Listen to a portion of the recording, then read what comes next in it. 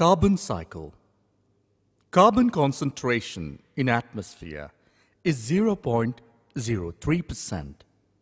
Circulation of carbon from atmosphere to biosphere, hydrosphere, lithosphere, and returns back to atmosphere is known as carbon cycle.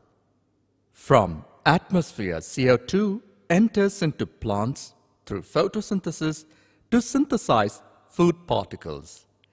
CO2 enters into terrestrial organisms when the plants are eaten by them. When these organisms die, it enters into soil. CO2 enters into water as carbonates, which are helpful for aquatic plants to perform photosynthesis.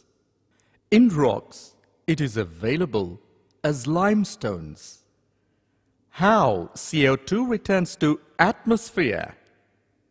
From fossil fuel, from respiration of animals, from burning of wood, release of smoke from motor vehicles and industries, extraction of fuels, cement manufacturing, deforestation.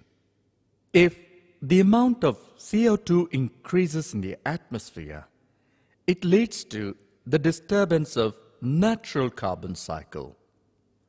Release of chlorofluorocarbons CFC from air coolers and refrigerators leads to depletion of ozone layer and global warming. We should always try to maintain the carbon concentration, that is 0.03%.